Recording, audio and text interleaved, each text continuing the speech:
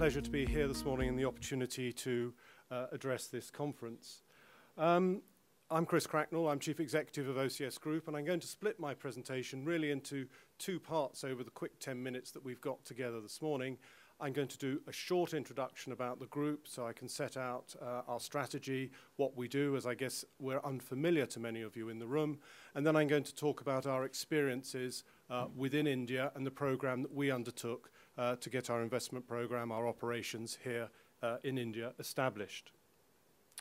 OCS Group Limited, it's a privately owned family business. It was established in 1900 in the UK in London as a window cleaning business by Frederick Goodliffe.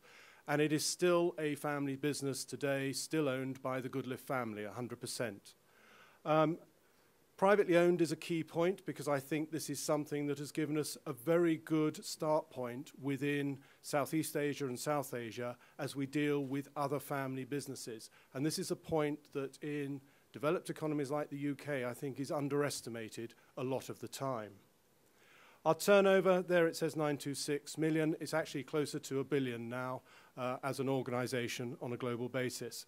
And we employ around 94,000 people around the world. And I'll show you a graphic on that later, which then captures our strategy and our development plans into South Asia. We operate across 50 countries. And this year, really proud that we won the Queen's Award for Enterprise for International Trade, recognizing what we've achieved since about 1988 in growing our international businesses and taking the group outside of the UK.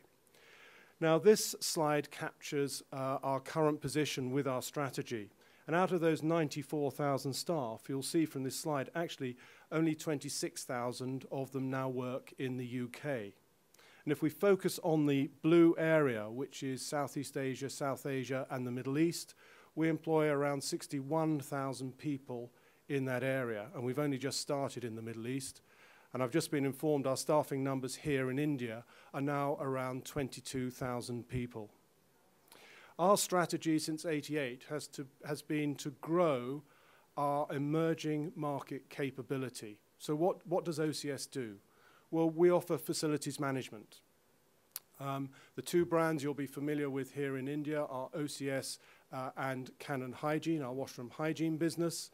And our goal is to help our clients achieve their strategies by looking after the facilities in which they operate. So it's cleaning, security, hygiene, catering, anything to do with the hard services side, anything to do with running a building so that our customers can focus on their core competencies and achieve their strategies. A little bit about our history in India. As a family business, I guess in some ways we're also quite cautious, an approach we've used around the world. And I'm talking to you today as an operator, someone who has made the investments and then had to integrate them and run them subsequently to make them do what we want them to do in the first place. We used an approach where we accepted we were going to burn our fingers on the way through on this journey. It doesn't matter, that's not a reference to India in particular, but to all of our ventures overseas. We have preferred to go in small, to learn, and then refine our strategy for that particular country, and then build and see it through. India was no different for us. So we won our first cleaning or janitorial contract here in 1999. We had local partners.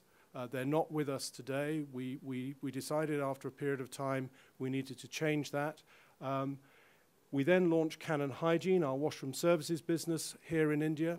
We partnered with a local company, Pest Control India, another family business with the Rao family. Great partners, really excellent partners, personal friends now, and people we can really work with. We actually bought out their 50% shareholding in this last 12 months, and that was all according to plan, with both parties being extremely happy with the outcome. And so this sort of sets out our history here of what we did. Now, we're talking about mergers and acquisitions versus organic growth. And actually, for me, the answer is in the middle. We need to make some M&A investment, merger or acquisition investment at the beginning to give us a foundation stone or a building block. We have to choose those companies carefully. I think one of the biggest perils is to set out a strategy. I must achieve an investment by this time, and then go out and be forced by the timescales you've announced and buy the wrong company. We've always said Let's find the right partners, make the investments, and the timescale is actually pretty irrelevant because we're working to a longer-term business plan as a family business. If we look at the various investment models, I think, is it 100% on day one? Is it going to be a joint venture? What's the earn-out going to be over a period of time? These are all options. I don't think there is a fixed answer. I believe you have to look at the individual case and work out which is best for you and your acquired target or your joint venture partner. But be clear up front about what your goals are. If you think you're going to, or if a British company thinks it's going to come in here and change its plan halfway through and think it's big and mighty, it isn't going to work. It's the other way round. We've got to learn how to operate as British companies within this market. And another key lesson I would share with you is if, as a British company, you don't like, as an individual, India, then don't put it on your strategy. If you don't love the country, if you don't like the food, if you don't like the people, the colours, the smells, the environment, the noise, then don't come here, because you can't manage in this country without enjoying it and having fun here. If we look then at the organic growth argument, that is essential. Emerging markets, we must expect a minimum of 20% organic growth. If we look at the multiples that are being paid for these investments, then organic growth plays a key part in making them successful. Investment first, your building block. Organic growth around it and developing the people and staff is the second phase. Both work together, not in isolation of each other. I think there are some other key points, and I'm just quickly going to cover those off. I know we're very limited on time. Again, for me, overseas emerging markets need to be run locally and in country and not remotely. Suitcase companies do not work in the current marketplace. You have to set up a presence, you have to commit, you have to put people on the ground, you have to be visible, and you have to have demonstrated that you're here for the long haul. If you're not prepared to do that in India or any emerging market, then don't go there.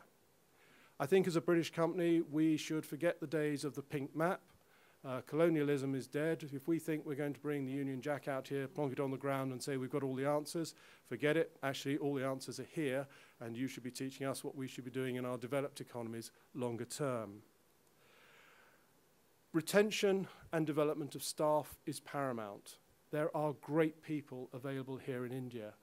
They are also in significant demand. So how are you going to make our investments as OCS the attractive place to keep them motivated and let them develop?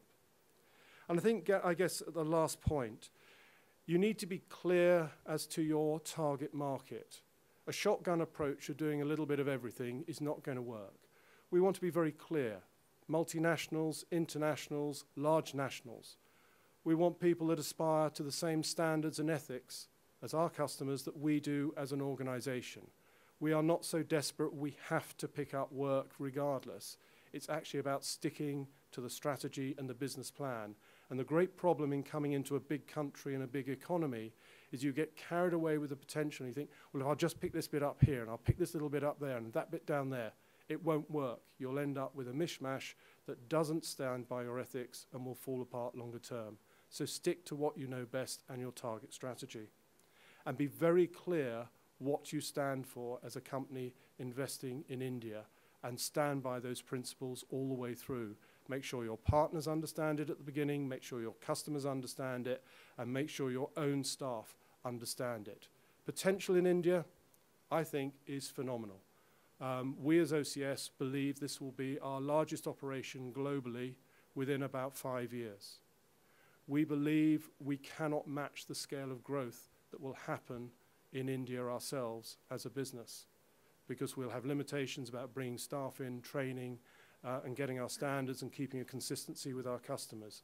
We are really excited, and I believe certainly longer term, here in India, the management of talent, innovation, and technology will be exported and used by our businesses around the world. This won't be a country that we are sharing information inwards for too much longer. It will be a country which is sharing information outwards to the rest of our global operations. The potential here is enormous. It's fun. Enjoy it, but be brave and you need firm nerves and patience, and you will make mistakes on the way through, but you learn from them, and it's great fun. Thank you.